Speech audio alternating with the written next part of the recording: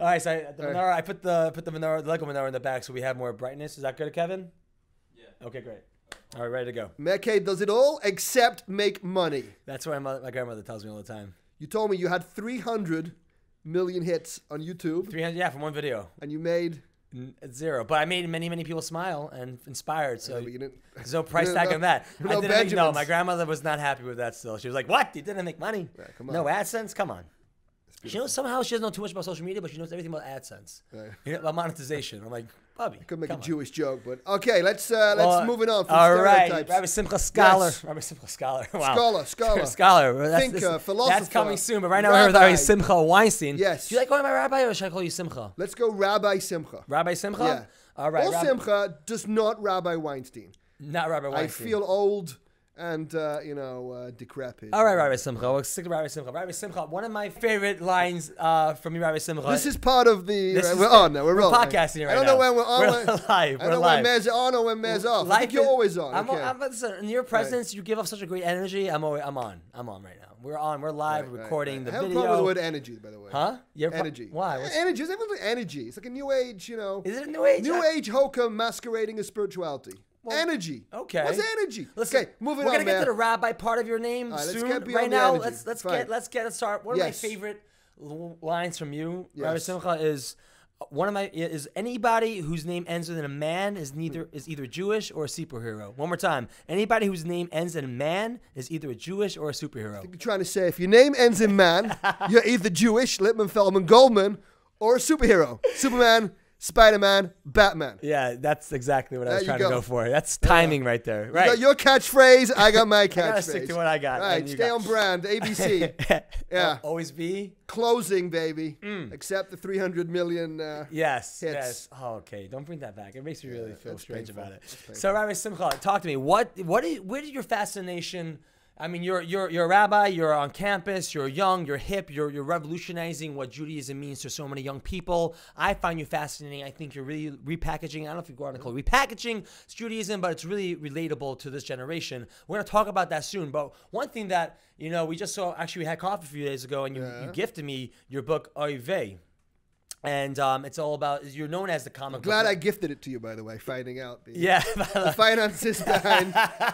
Apparently, it doesn't pay to be an influencer. Okay, we're moving on. Yes, I gifted you the book. You gave me the book. I had the book. I read. You want the origin story? And I'm like, yes. I just want to know, how did you become when did you start become so fascinated with comic books? You know what? As a kid, I didn't grow up religious, Hasidic. I grew up normal. I like to tell people from Manchester, England, secular Jewish kid. I didn't realize until recently we have a Manchester connection. Yes. And for me, growing up, I was like kind of shy, nebbish, and nerdy. I was somewhat bullied in high school, and I found solace in pop culture, specifically superheroes. I was never really aware that there was an intrinsically Jewish connection, but I kind of related to the idea of the outsider, insider, that, we could be sort of outwardly awkward, yet inwardly heroic. And then many years later, when I became a rabbi and became the rabbi of Pratt Institute, where we're sitting today, which is interesting because I went to art school and now I'm back I never left school. And now you're the art rabbi. I get to minister to myself 20 years ago. I mean, who has that? Who has that experience? And when I first became rabbi, I tried to connect to the students. I tried all the typical Chabad shtick. I'm in trouble over there. But Chabad on campus, I still try. It was, the Sabbath, kosher, and students would say, Simcha, you're a great guy, you're funny, you were clearly good looking, charismatic, but this is art school. So I started to talk about the synthesis. Well, before we go down the road of you being rabbi. I'm getting to the superhero thing. All right, okay. So I started to talk about the synthesis of theology and pop culture. And really, over copious bowls of chicken soup at 3 o'clock in the morning, I reread the classic comic books of my youth through the lens of, I guess, Jewish history, culture, and values. And that really started me off on the journey to finding a Jewish influence on superheroes. That was the synthesis, the genesis. That. What did the comic books, what did the heroes from the comic books do for you as a child? Wow, as a child, I guess I was, like I said, I was this shy, I was nebbish, I was nerdy, I was bullied. They gave me, I was bullied, I had what's called in the Gemara an atomic wedgie. You're familiar with the atomic wedgie? I'm not. The Talmud talks I think about... yeah. It's when the undies are pulled clean over the head. Oh, God. I remember I had a atomic wedgie. Place. Yeah, and then one guy, he held me on the radiator. Oh, so gosh. I got the atomic wedgie. I'm on the radiator, and my bag was thrown in the girls' bathroom, and I had to like go in. And it was and I traumatizing. I kind of realized in school that I had a superpower of my own, and that was like the power of humor. And that when you're funny, 3 things happen. Number 1, the bullies bully you much less. Number 2, the cool kids like you much more. And number 3, the girls, 2 out of 3, is respectable. So I discovered this kind of, and it was kind of a way, Mel Brooks said, I think if you have the last laugh, you win even when you lose. So for me, it was really a way to have the last laugh. It was a coping mechanism. It was a way to overcome. I was obsessed with Star Wars. My earliest memories are like sitting in the backyard, playing with Star Wars, recreating, imagining. And now the fact that these tropes of my childhood, are back in vogue. It's amazing the fact that I'm able as an adult to see these things, through the adult lens, through the spiritual lens. So for me, it's the golden age. I get to go to Comic Con as a rabbi. No way. You go to, how's that experience? I've been to San Diego. I've been to New York. I had the honor of being on stage, with my idols. I had the chance to present a number of years ago with Jerry Robinson, who created the Joker. He was behind a lot of the early Batman comic books. And to be on a panel with Jerry, and he told me that he wished I was his rabbi growing up. And so what a compliment. Yeah, man. Jerry, I couldn't believe it. So that to me it's such an honor. A jokester like you being the rabbi of the Joker, or the creator of the Joker. I told Jerry, I pray to God, but you are, a God. So it was amazing. That's insane. So what do you think about that? Right now there's been a boom in the Marvel DC world when it comes to the creation of all these superhero movies. What do you think it says about our culture that we're so obsessed that we love these superheroes? What's it do? Like, what do you think that is? I think it's number 1, they're really good movies. Number 2, the biggest opener after 9/11 was Spider-Man. And I think America takes solace in pop culture. I think we've always turned to culture. I think, the culture vultures, the content creators, the media mavens like yourself, they shape, they dictate, they give motivation, they give power, they heal. So I think in this age of like terrorism and viral terrorism and this new form of post 9/11 terrorism that can strike, anywhere at any time, and the fact that we're so nervous, and I think that they give a lot of hope, and I think they really heal and they help. I think certainly in this age, I guess in the social media age, which you are the influencer that makes no gelt. By the way, the fat Jewish, I don't want to tell you, I looked at his net worth, Meir. Oh, but, man. you got to get, what's the you fat got to Jewish get worth? fatter, and you got to get a man bun because you are missing the boat, that fat baby. Jewish is, you got to start selling wine. You got to get to South Beach. What are we talking about? I can't remember. We're talking about, the generation. I think today, now that we're influencers, and now it's no coincidence, the most successful movie of the 21st century is Avatar. Where the protagonist chooses his avatar, his second life, over his real life, where we all live vicariously. And I'm not claiming to, be any, woke, enlightened. I'm doing the same thing. I'm checking my likes right now in between. I'm going to be posting this. We're live right now. We're all doing it. We're all living vicariously. So I think that, I think the superheroes gives a little more depth to that we acknowledge the fact there are masks. We are living clandestinely. We're all hiding behind filters. We're all a little insecure. We're all trying to fit in. So I think the superheroes, they tapped into something. We'll get into the origins of the creators, where they came from, but they just tapped into something so profound, so universal, and the Avengers have returned to the box office, and we need them more than ever. Now, do you think it's also talking to a level? I really love the angle that you're saying that there's this understanding that like, okay, we wear masks, these superheroes wear masks to go about their life, but do you think it also taps into this inner like feeling and voice and confidence that we have, like, you know what, within me, I possibly am a superhero. I have a hero within me that just needs some help, that needs some unmasking, and I could share that with the world? Spoiler alert, Matt, you are not a superhero. You cannot fly. Right. Okay, just want to. I'm sorry to stay humble. Sorry to break that. No, I think so. I think, they definitely. I mean, I kind of look at it like from a Kabbalistic perspective. There's like why the quotations? I don't know, for the audience. We're on a podcast. Okay. Oh, you're right. But we are. We got Will. We got Kevin. We got video. We got video rolling. All podcast listeners, if you are more of a visual Is person, Howard you can come Stern visit over YouTube. here? Okay. Okay. Just trying to pitch the YouTube channel. It's a roast. So, no, I think what it is like, in Jewish thought, there's an idea of like, chitzonius, like an external side, which really ties into the story of Purim. Like, Purim which being... is only a few short weeks away. Yeah, we're getting there. So, the idea is that outside the chitzonius, the external layer is a panemius. We know the word for face, panim, is connected to panim, internal. The idea... What does face panim mean for those? So the idea in Judaism is that we're supposed to, in our external actions, are supposed to match the internal convictions. We're trying to achieve a state of flow, which is the opposite of the Latin, by the way. Like, face comes from the word facade, like an entirely external construct. So, I think superheroes do, I think that there's like this kind of symbolic idea that there is something within, that we do have this inner strength, this, inner power, and that can transcend. And I think that when, the kids are watching Spider-Man or Superman or Captain America or X-Men, I think it shows them that they can go self beyond self, that they can be bigger and brighter and bolder. Yeah, and I think it's extremely empowering. Why do you think, it seems like from all the superheroes that have been being recreated these days, Spider-Man has the most remakes. Why Spider-Man? Yeah, it's a good question.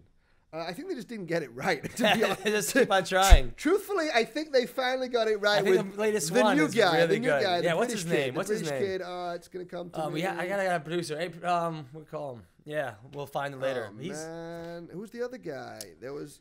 Oh, I got blank now. There's three of them. No, the first guy was good. Tobey Maguire. Then they went Andrew Garfield, who's Jewish, by the way. I like Andrew a lot. But he's a great actor, the but most recent one. Nail it. No, the most recent one. I'm looking it up right now. London. Spider-Man, the most recent Spider-Man. Tom Holland. Tom Holland. Oh, very good. Nice. Nice. Tom Holland began off Broadway. He's a Broadway performer. I mean, he's great. He's a triple threat right there. He's a triple threat. Yeah, he's got it all. Yeah, and he kind of plays it. They took it back to high school. What do you think? They too Homecoming, right? Yeah, that's what it's called. They took it back to high school. They captured, because Spider-Man is a teenager. Yes. And he's unlike the other, superheroes. Right, he's also bullied. So he's got that angst. He's got that. By the way, I spoke to Patty Cochran, Dave Cochran, who they were the writers at Marvel during Spider-Man's inception. They said it was a given that he was Jewish. He was like this nebbish, nerdy Seinfeld with webbing. He's like Ben Stiller. He's Woody Allen. I love Christopher Nolan's Batman. I'm a huge fan. I happen to believe that the superheroes comics are the Shakespeare of the 21st century. To me, I hold Stan Lee above. He's above Mark Twain. To me, he's the greatest writer of our time. Yeah. I'll give you a crazy stat. They found that Stan Lee's comics that have been made into movies through the Marvel Cinematic Universe and through Fox, the X-Men, and through Spider-Man, he has extracted over $4 from every single person on planet Earth. Wow. That's like the level. Wow. That's the level of money impact and impact and power. You always go back to money, Rabbi. I know. Well, I'm trying to help you out over here. Yeah. But no, I mean, I had the honor to speak to Stan Lee when I wrote my book, Up on Oy Vey. And yeah, I had what kind of guy is he? What kind of guy was he? He took my call. It was incredible. Who takes my call? You don't even take my call. I don't. Stan Lee took my call. I couldn't believe it. I called up Power Entertainment. I said, Rabbi Simcha. I got to talk to Stan. They put me through, and we had quite a long conversation. Anything that stuck with you? He told me a few things. He told me that the Hulk was sort of based on the idea of a Jew in diaspora, that the Hulk looks different. He's not a bad guy. Because he looks different, he's feared, he's misunderstood, he's hunted, he's hated, and he's forever... So even deeper than the Golem. I thought there was a connection with the Golem, but it's deeper. But he told me it's kind of... It's the diaspora. Not fitting in. He's wandering the world searching for solace. And I think that these characters, you have to understand, they came from, second-generation Jewish immigrants. The late 30s, early 40s were a very anti-Semitic period. Jews could not get jobs, in the mainstream arts. Advertising was not hiring Jews. Comic books were in their infancy. They were a joke. There was no barrier to entry. So when Siegel and Schuster create Superman, it was something that it was considered very low art. It's not high art. It's not considered sophisticated entertainment.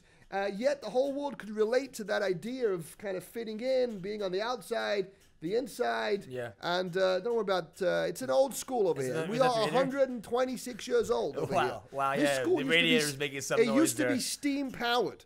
So there's a How steam old is room. Pratt by the way. Institute? So I think it's 126. Really? Yeah, there's a steam room next door which actually powers part of the campus. Oh my so the gosh. radiator could click. It could actually explode. So you could, wow. So when you go to the Schwitz, you're actually helping out the schools. I go next door. I sit there. I got in trouble once. I tried to explain it's a Schwitz. But yeah. So what do you, the inspiration for all these characters, I mean, take us back to the time when they were created. It was during the time of the Depression. It was time when the world wasn't that great to the Jews. And do you think that sort of helped and brought the creativity to these creators? Yeah, Jews were barred from Ivy League schools, country clubs, even in Thai neighborhoods. So Jews couldn't get in, like we said. Right. They basically created an industry. Comic books at that point were in the middle of a newspaper. They were the pulp comics given out for free. Right. They created the idea of a superhero with a double identity, which mirrors their own lives as Jewish immigrants. They themselves, Stan Lee, born Stanley Lieber, Jack Kirby, king of comics, illustrated almost all of them, went to Pratt for a day,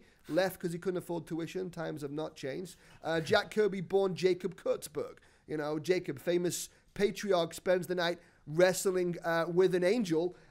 So they create characters who I think really are assimilated archetypes, and they're very symbolically created to themselves, who have double identities, who have to mask and hide who they are. And I think, I mean, you want to get deep? Yeah. Let's go deep. Okay. I want to go deep. Kev, you want to get deep?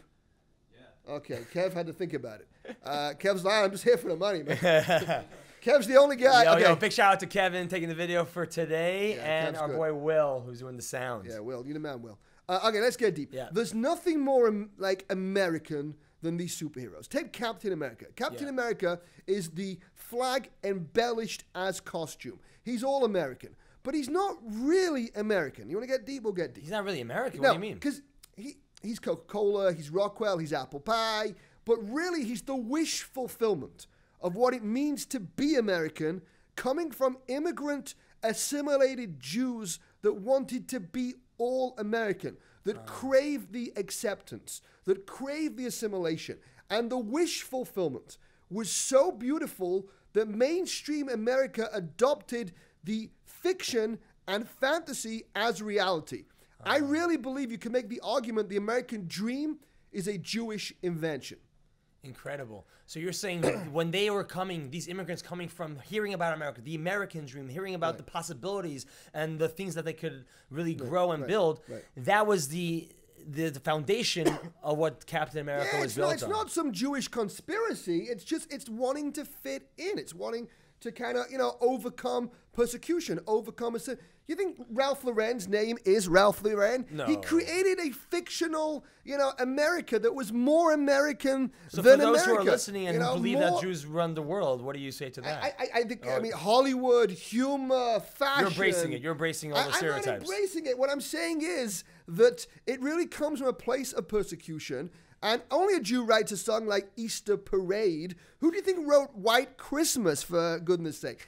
It's about creating this idealized version, and that's something that it transcends. We can all relate. So no matter who you are, what your political persuasion, sexual orientation, people can relate to being an outsider, to wanting to fit in. And I think they just tapped into something.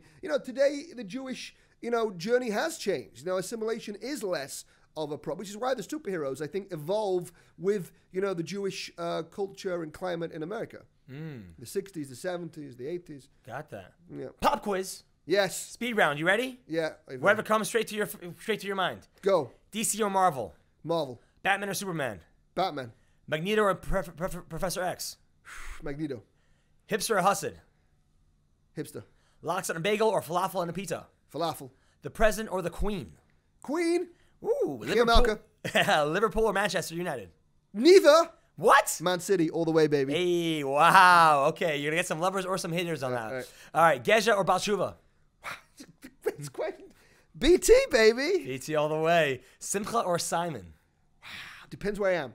Someone that knew me as Simon, when they say Simcha, it's weird. Someone that knows me as Simcha, so it depends where. Do you miss Simon? Context narrative. Do I miss him every day? What do you miss about Simon? What do I miss about Simon? I miss that Simon... That's a real... You got real. Yes, sir. I miss my friends back home. I miss Manchester. I miss going to watch Man City. I miss It's weird because I've been away for so long. In my mind, everyone's still living in the late 90s. Like when I get back there, I'm like, hey, let's go to Stephen Charles and play snooker. They're like, dude, that was 17 years ago. I got 3 kids and a mortgage. It ain't happening.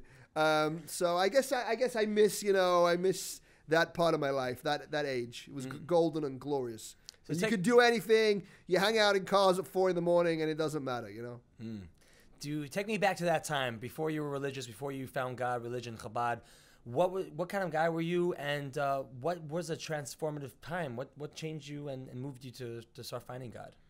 Okay, so what was I like? I was always very social, very popular. I was the class clown, but I think kind of deep down that was a bit of a mask because I was, somewhat shy and insecure and nebbish and nerdy and, all the rest of it. So I loved soccer. I loved like pop culture. And when my friends started going to nightclubs, I didn't like that. I didn't like clubs. I didn't like that kind of party scene. It didn't interest me. Something about film and the visuals and the dream factory. You have a bachelor in I have a bachelor in film history. Wow, you did your homework over here. Yes, sir. Yeah, there's not much you could do with film history apart from become a Chabad rabbi. Has that all? I think there's all pieces of the puzzle. Yeah, right? ironically, it's helped me. Yeah, it really has helped me. You were a scout on films. That's so cool. Scout. So I guess what it was. Yeah. So you unbelievable. It's like Oprah over here. So it was really like I kind of dreamed of being in the film industry. That was the dream. And then I got in. I was not like high level, but I was involved. And I guess meeting your idols is never a good thing because it was a little. Ego, it's short-term gigs, as you know, the industry. It's not long-term. So everyone's just kissing the tuchus of the person above them to get to the next gig. And it didn't really fulfill me. It didn't really inspire me. In college, I did a photography study, and I figured I'd study like Hasidic Jews because I think artists write about what they know about. So I figured I'll tap into the Hasids. That's different. It's kind of ironic in a second. I would go to these Chabad. I didn't know it was Chabad. They were just the only Meshuggahs that would talk to me. I would like cruise around the religious neighborhood, driving around, looking for someone. You were looking for meaning. You were looking for purpose. Yeah, literally driving around, and Chabad would talk to me. I ended up going to some guy's house for a Passover Seder, Dov Ber Klein, because we used to go to the Seder, and we'd kvetch, we'd fight, we'd compare everyone to everyone's kids. When you say you mean the family? Like me and the family, we'd drive over, and everyone would compare everyone to everyone else, and it would kind of end, and then everyone would like fight, we'd get in the car, we'd come home, and it was always like awkward. It was never really, we never really got in. That wasn't my parents' fault. They were very Jew-ish, but I wanted to get into the text. I wanted to know what's going on over here. So I ended up going to this Chabad family for a Seder, and they went all night. Like literally, it's like midnight, they're still setting up the table. They went all night. And they're telling me this. You're starving. I'm starving. Yeah, I got the bread in the pocket. I'm ready. I'm going out to the bathroom. I got McDonald's. And, joke. Joke, not a joke. If you want it to be a. So, and they went all night. And that really, and ironically, there was a kid at that table who asked a question that was very profound. And I thought to myself, wow, if I ever have a synagogue, that kid's going to read the Torah. What was the question? Off camera. Today, I have a synagogue. That kid reads from the Torah. No. Yeah. That is incredible.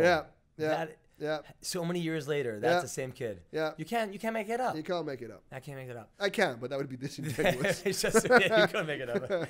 Wow. We're sticking to it. Wow, that's incredible. So you were looking for meaning, you found Chabad, and what did that look like? What was just ironically to give full circle. Sure. In Pratt Institute now, we are located next to the Hasidic community. So literally every year I see some woke student comes over is like, Rabbi, I'm going to photograph the Hasidic world.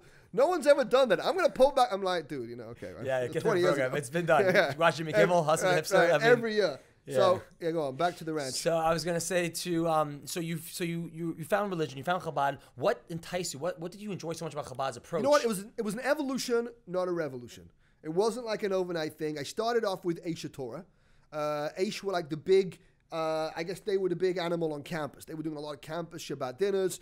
And, there's a big drinking culture in England. The legal age is 18. So you go to the pub. That's what you do. And after 3 years of going to the pub every night, it's kind of boring. So I would go to these Shabbat dinners, and they would sing songs and tell these Devar Torahs. And it was beautiful.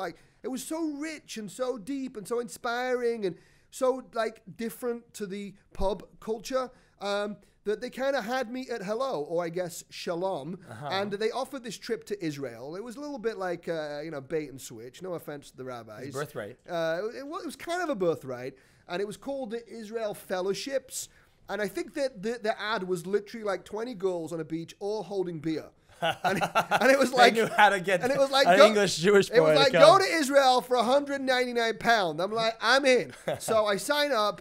And we get to Ben Gurion, and like the girls are put on one bus, and we just saw like the bus drive. That was the first bait and switch right there. The bus is driving off, and day one it's like Torah codes, like Torah code, So it was like some pretty, But I met the best people, and there was a lot of intermingling. It was a separate sleeping. It was a great, for £199. I don't want to fight because they may get us for the full.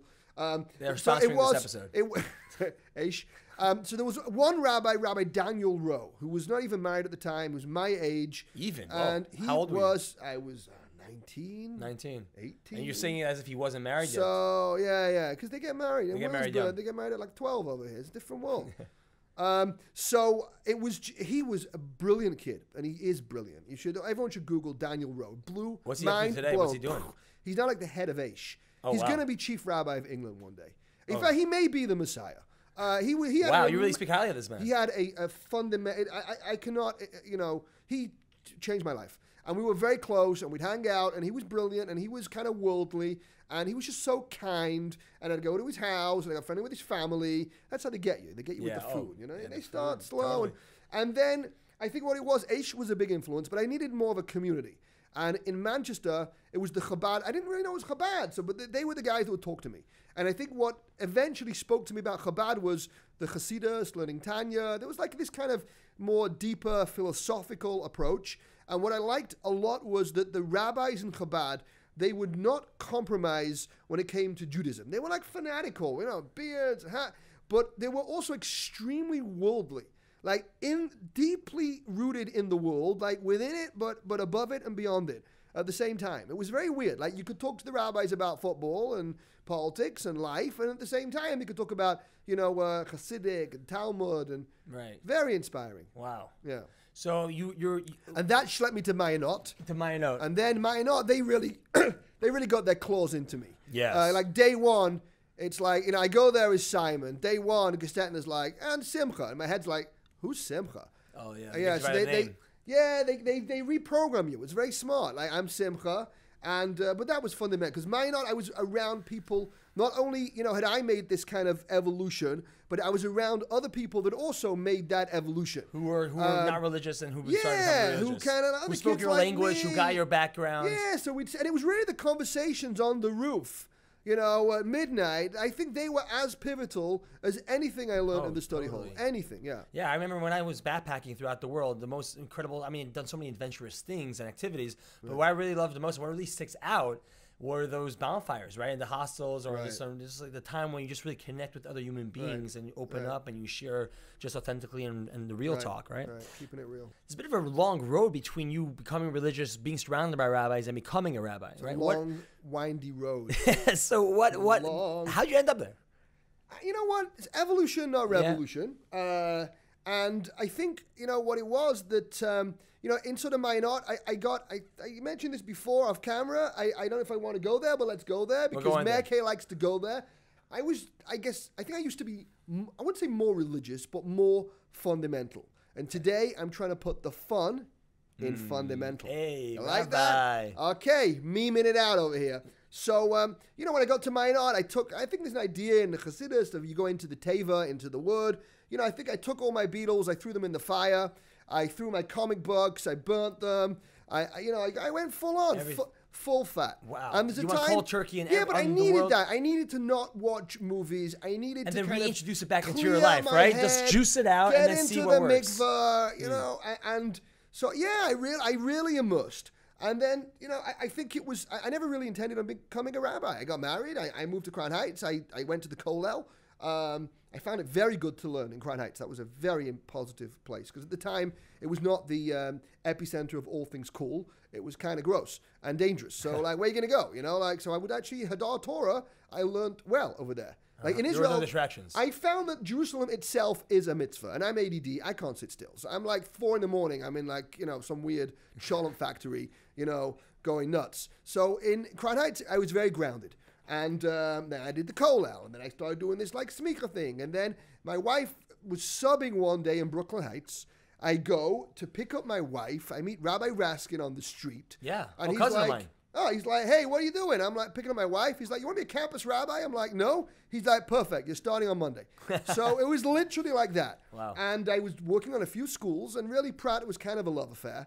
And then I kind of started to synthesize, and I realized that the tools, and I think that's something that really, Chabad empowers. I think that's something that the Rebbe spoke about. The Baal Tshuvas are able, it may not make sense if suddenly, Mr. Gesher, from Crown Heights suddenly writes a book about Batman. It may be kind of weird, but for me, that's my bag. I have a degree in it. I went to school in this stuff. I'm immersed in it. Suddenly, I'm the art school student who's back in art school. So to me, to go full circle, and I think Chabad, in fairness and with credit and credibility, have kind of given me a free pass over there. They kind of let me roll. So, I'm rolling.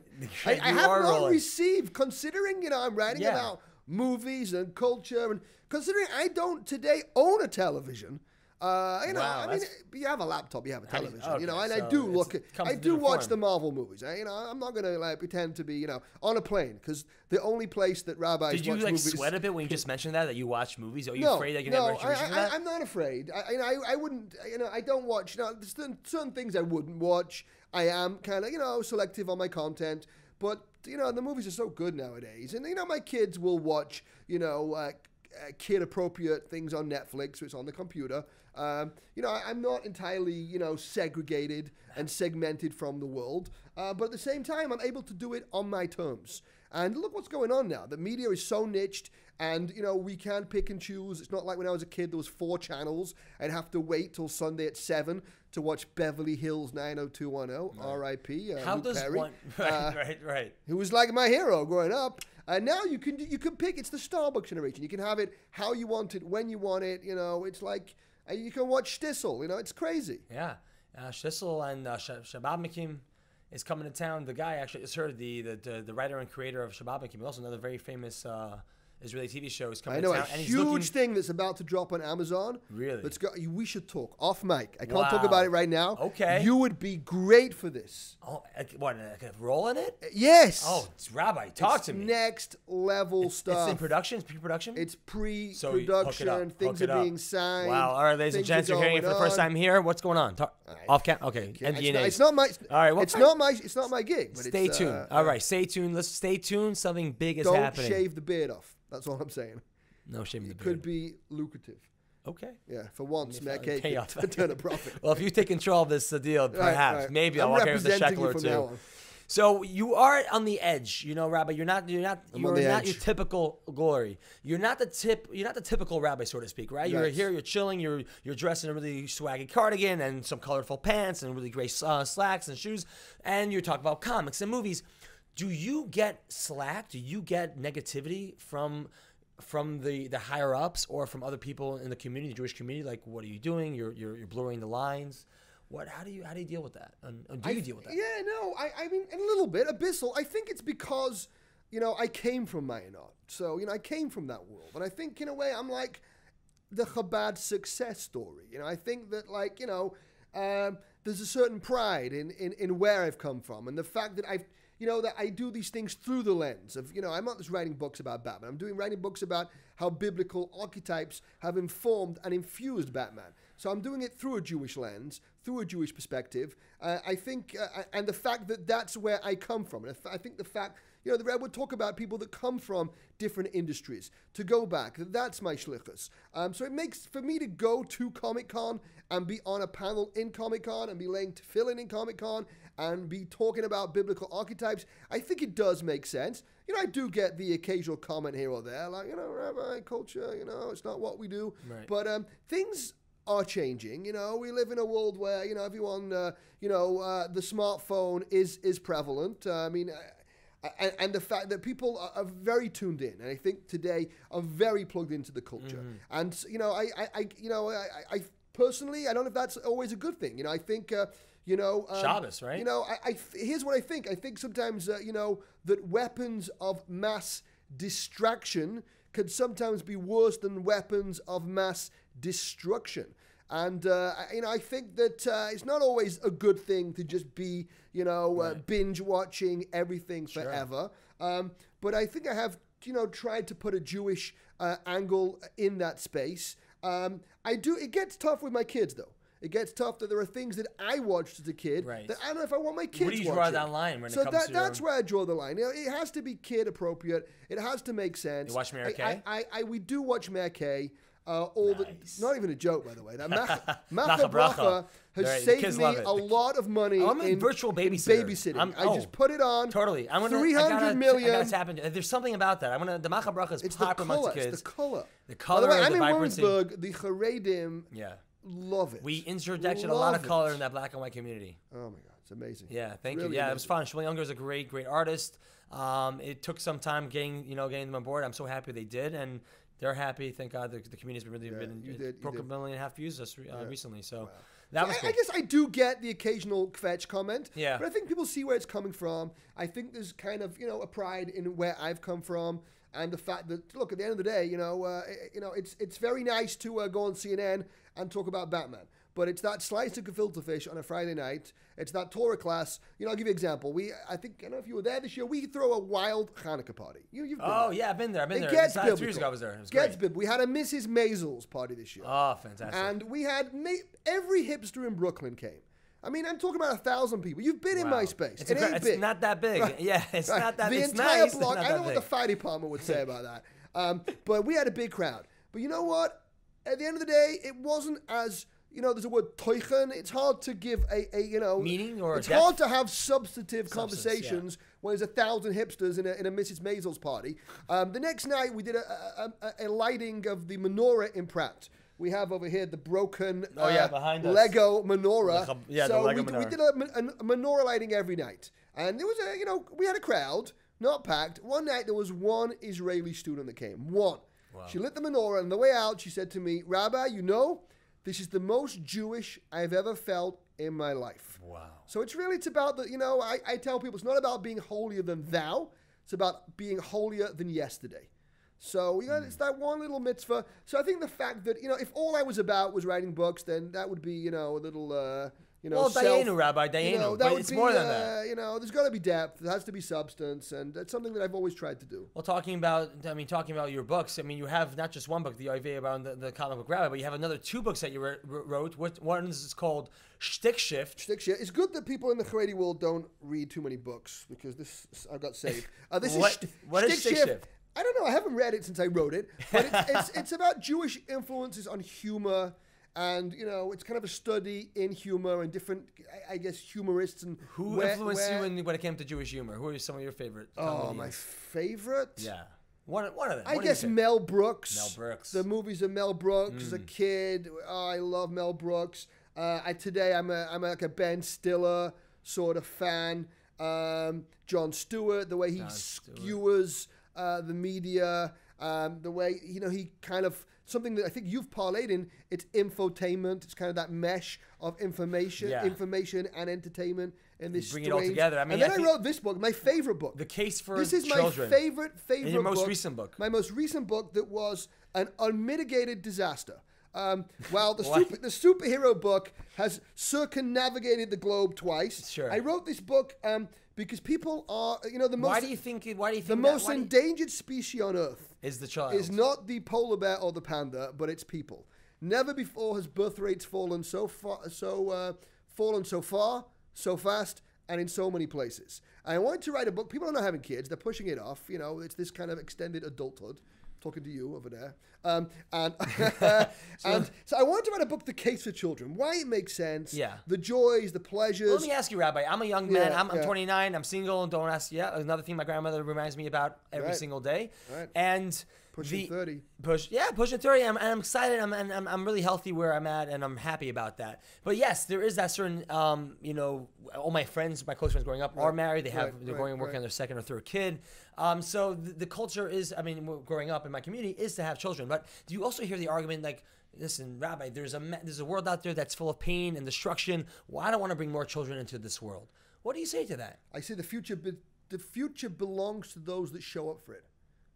It's very simple. So if you don't show up for it, there ain't going to be no future. So here's what I would argue. Okay, I'm going to give you some truth bombs right now. Okay, we're on camera, but we're going the next level. Give me some good Instagram content right now. So you feel like, Meir K, that you're going to grow up and have kids. You don't grow up and have kids. You have kids and grow up. Here's the dirty secret. I don't do homework with my kids because good for my kids. I do homework with my kids because good for me. I need the structure. It helps me. It heals me. As talented as the great, Apple creator was over there. Steve Jobs, genius guy. He doesn't have an app that could compare to the feeling of holding a kid in your arms. There ain't nothing like it in this world. So let me ask you, Rabbi. It's meaning, and it will make you a better person. Mm-hmm. It will structure you. Let me ask you though. You're tying a lot of feelings of productivity and feel good around children. There are people who find that within their career, within nonprofit work and volunteering. You think it's necessary that to bring in a child into this world? Is that what is needs to feel fulfilled? Look, I think career fulfillment is extremely important, and I think you have to have both. You don't want to become a martyr to your parents. You don't become otherwise. If you're a martyr, you'll resent the kids. The kids will resent you. But you have to know that I do believe that it's easier when you're younger because you're more elastic, you're more crazy. You've got reservoirs, and by the way, they're cheaper by the dozens. I don't think that does number 4 know or care that he's wearing number 2's clothes? They don't know. They don't care. But what did you want? They're happier with the box that the toy came in than the toy itself. But look, when you go to a drugstore, I'll give you an example. When you go to the back, what's in the back? There's antibiotics, and there's all the vitamins. There's the healing, helpful products. Go to the front. What are they selling? The Inquirer, Hershey bars, and cigarettes. So I do believe that this generation, there's a tendency to look for instant gratification. That's kind of the binge watch culture. But ultimately, binging used to be a bad term. I'm binging. That would be terrible. Now it's like, I'm binging. Great. Mazel tov. I don't think you'll ever be fulfilled by being binged. So I think that it will give you something. It'll give you a legacy. I think that all studies show that you'll be happier. Yeah, all the studies show it? Actually, no, they don't.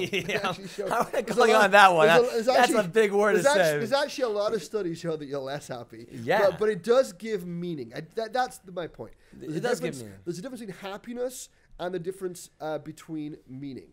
So, the argument I hear is, how could you bring another polluter into this world? So I would argue that the per percentage carbon footprint is far lower amongst families than amongst singles, because, it's the same, we're using the same carbon footprint if there's 6 people tooling around in my car as one person. It's the same, pasta in a pot, there's just more of it, So actually percentage-wise, it does, and financially is extremely important. I'll give you an example. The welfare state is predicated on more people paying in than paying out. It used to be 20 paying in for every 1 paying out. Now it's 2 paying in. So, the world is not too big, what they say, too big to fail. It's too big to bail. The next generation of the global workforce has not been born already. Europe is a family tree without any branches. It's a 1-2-4, climate where there's one kid with 2 parents and 4 grandparents. You can't have a continent where everyone's living in a nursing home. It's not going to work, which is why China is begging people to have kids. But kids are essential economically, environmentally, and also I think for your own sense of purpose. Got it. Before you move into children, though, isn't there more of the question and the dialogues around relationships? To be in a relationship, to have, normally, I would say, traditionally, to have children, one is in a relationship of sorts. And so, what I find in just being a young adult who's single, is I find a lot of people not really committing to relationships on the get-go. Not even talking about, let's say, committing to that relationship and marriage and having children, but that's just relationship at hand. I feel like there's a lot more older singles, quote unquote, that are today. There's like, as we know, this crises that's taking place. There should a crisis that's taking place. So like, isn't that something to really focus on, and to isn't that something that is that's a conversation to have before even talking with children? Or would you say this is a whole other podcast in itself? I can talk about that. Firstly, number one is extended adolescence. I mean, there is a huge problem of the frat house culture has gone mainstream. I mean, like, there are bars in Murray Hill that advertise spring break 52 weeks of the year. So, I think the boys are not growing up. It's a big problem. As women progress, men regress. I think, there's a huge, how many guys I know that are sitting in their boxer shorts, smoking bongs, playing, what's the new, the video game? The game that the whole world's crazy about. Fortnite. That's it. Everyone's playing it. In college as well? Are you kidding me? People are obsessed with it. Great dance moves. It's this extended adolescence that goes on. And I think that it is harder to date now. I think women are told that they could and they should marry up, and they should marry up. Carly, you should marry up. But however, if you look at the stats, I can't remember the stat, I think it's 67% of master's degree recipients are women. You can't all marry up. It's statistically not possible. So I think the case has to be made to marry down. And I think that, babies are born and men are made. So I think you got to make some men over there. And I do think that you will, you think you're going to grow up and get married. Yeah. I don't think so. You get married and you grow up. It forces you to grow up. No one's got it all. You know what I mean? No, we get married young in the Orthodox communities. No one's got it made. No one knows what they're doing, but they're figuring it out. They're figuring it out together. And it's through figuring it out, I do believe that it does help and it does inform. But at the same time, I went to college. I'm not saying that someone should just kick a career to the curb. Got it. But you have to know, and this may not be politically correct. This may be the point where I lose the goodwill of the audience. You ain't lost him when you said you follow Man City. Right, but biology trumps ideology. Could be maybe a triggered word over there, but biology trumps ideology. Birth rates decline at 27 for women, and by 40, it's very difficult. So you have to know that. And that may not be PC, but it is reality. So, there is a biological reality to all of this. It's something to think about. I think women are getting married later. They're having kids later. And I think it's afforded them all sorts of opportunity. You look what's happening in England right now. You look at the next generation of royals. They're marrying later. They're having kids when they're older. And they're very accomplished. I'm not attacking that. But what I'm saying is that, you can't push off parenthood forever. Mm. Well, I mean, that's a conversation, like you said, for like a full-on podcast. That is, I'm doing it. That is fantastic. Yeah, it's really great. So, what you also mentioned with me having another project, another book that you're working on right now. Yeah. What little preview on that? Little magnum opus. What's talk this to me? This is the one. Okay. It seems like that through the 3 books right now. You started with comic book, and you went into the shtick. You went into shtick shift, and now with the care of children, it's sort of like there's like a maturity. I'm going back. I'm regressing. You're regressing? Yeah, we're going back to the frat house. Okay. So, book number 4 is because I'm a narcissist. Yeah. It's a memoir. It's called Hippiest. It's a graphic novel memoir. It's basically a year in the life of me in Pratt as art school rabbi. Yeah. But the book plays with time. It goes back to me in art school. So it's 2 stories. It's me in art school and me rabbi of art school. It goes back and forth. It's really a graphic novel memoir. It's a kind of a journey of my life, my return to, I guess, traditional Jewish, observance. And at the same time, it's about me having a bird's eye view, a ground zero view of what's happening in Brooklyn right now. And you must have seen, I mean, the last few years, there's an explosion of coffee shops, of Jewish creativity and Jewish pride. And yes, this incredible. So it's really, you're in the book, by the way. Wow. You're in it. What? It's one panel. Spoiler alert. Don't get excited. It's one panel. All right, friends. And I'm very blessed to have. When it comes out. Yeah. It's a graphic novel, so it's going to take time. But it's written. I've done my part. And we have an amazing artist, Jessica Deutsch, who wrote the Pirkei Avos graphic novel, an amazing book. I know Jess because her sister went to Pratt. Rachel, big up to Rachel. What's up, Rachel? Jess is a powerhouse, monumental. I mean, Wow. I think she's one of the most important Jewish artists, in this current generation. She's amazing. That's incredible. And mentioning Pirkei Avot. It's funny. Yeah? It's really Was funny. she ever on the podcast? Oh, no, the book's funny. The book's funny. She's not funny. Well, okay. She is funny. She's amazing. You should definitely have her. Got that. If you'd be lucky to have her, she's amazing. The when can we expect the book coming out? You should Anytime? date her, by the way. But it's off Oh, topic. really? On here, we're gonna do Yeah, that we're right gonna now. go- yeah, we're doing it Wow, right now. I'm gonna debate about. Okay, yeah, wow, yeah. classic, Rabbi. I know. You just mentioned. I'm going to end off this way. Pirkei Avot. The Pirkei Avot is one of my favorite. One of my favorite books that I love reading. So much wisdom there. Do you have a favorite Pirkei Avot that you like to share? Something from that connects with you that you want to share with the listeners. Well, talk about blindsided over there. Okay, have a nice day. Have a great day. Yeah, no, I mean, there's one line in Pirkei Avos. I can't remember exactly verbatim, but when I read it, I'm like, this is Superman. It's talking about being faster, being wiser, and it's like, Superman's Be as fast as a deer. That's the one. I read that, I'm like, that's Superman. And I do believe that these creators, they subconsciously kind of tapped into all this stuff. They grew up with it, they went to Seders, and this was kind of, their frame of writers write about what they know about. So it's really that idea of being fast, being wise. I was like, wow, man, that's it. Nice. That's totally it. And to end off, you're an outlier. You're someone that's really created them. You recreated and still creating yourself. So those who are listening, do you have any tips, any information you want to share about following their passions, following what they love, and also not getting lost and losing their identity along the way? What would you say about that? What kind of tips could you tell the young people listening? Yeah, sell yourself without selling your soul. Because, nowadays everything is social media. So you got to put... And I've noticed in Pratt, by the way, Carly, I don't upset you, but the ones that are the most successful are not necessarily the ones that are the most talented. They're all talented. They're in Pratt. You wouldn't be here if you weren't talented. They're very talented. But it's the ones that are shameful and will push their face into that camera, that will kind of get in front of that influencer, that will, get, the article out there, but do it with dignity and do it on your terms. There's a limit. You can always tell when someone's...